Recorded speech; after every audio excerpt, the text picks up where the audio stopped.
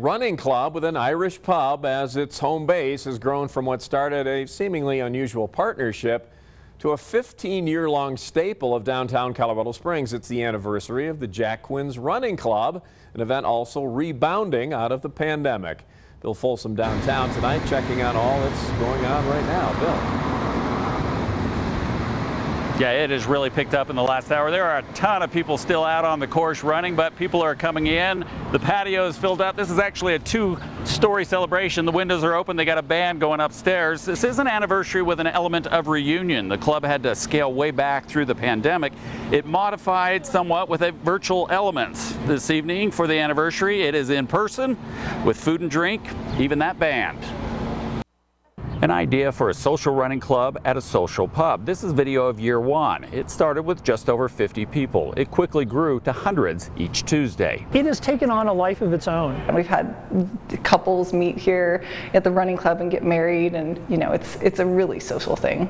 A transplant to Colorado Springs came up with the idea and approached Jack Quinn's managers. They agreed to sponsor social running outside to get socializers inside after the run. Hang out, have some really good deals on good food and drinks, and meet people. 15 years, 780 runs, 2,418 miles.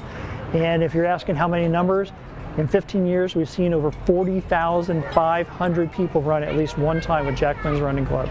It's super exciting. It does almost feel like a turning point tonight. An anniversary party was in question earlier this year. It turned to a full-on celebration a little over a month ago. COVID-19 rules eased, allowing for a larger party, giving this party added meaning. A kickoff to normalcy.